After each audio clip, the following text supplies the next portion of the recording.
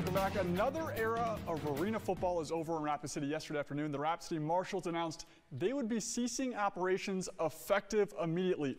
Co-owners Wes Johnson and his sister Rebecca Chapman cited the failed promises of the AFL front office and the Marshals forfeiting that game back on May 11th against the Billings Outlaws as major factors in their decisions. I had the chance to speak with AFL Chairman Chris Chetty on Thursday, and we discussed how the league ended up here. What were your first impressions of former League Commissioner Lee Hutton when you first met him in Las Vegas to kick off AFL 3.0? The way it was framed to me was, Lee Hutton coming in as commissioner and, him partnered with Travell Gaines, they were going to take the whole thing and just build this whole thing out. Everything from media to sponsorships to team owners, everything down the line, turnkey. As an investor, this sounds good to me, right? Hey, it doesn't sound like I have to operate. So, we worked through that for, very, very, very closely for, 5-6 months. Why did you take a back seat after buying the AFL trademarks?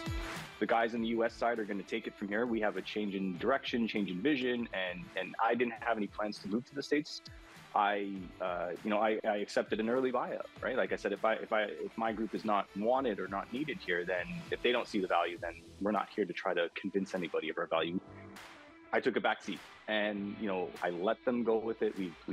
We've sent cease and desist. We've sent all kinds of legal communications. We've brought several firms on board to put a stop to this. And then when the writing was on the wall and the existing team owners and leadership all collectively decided that, we needed a change, that's when I got in touch, or that's when Jeff Fisher got in touch with me, and then we were able to start connecting the dots. What were the logistics of Jeff Fisher taking over as commissioner, despite the AFL bylaws saying owners couldn't vote commissioners out of office? Since you screwed up the second contract back in January 20th when we signed it, and they said that they were going to pay us in 48 hours and didn't, because they did that to us in July of last year, they've already breached the contract. So they've already, we've revoked the right to use the license immediately. So all these contracts and all these agreements that they've been putting in place have all been illegal. They're not on any sort of valid grounds.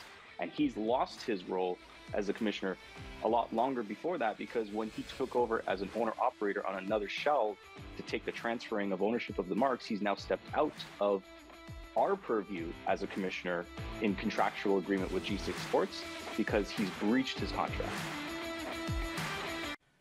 On the local level here in Rapid City, team ownership announced that season ticket holders and individuals who have purchased tickets for the rest of the season will be reimbursed. To see the full team statement or to learn more about what has happened in recent days, visit codatv.com and click on sports.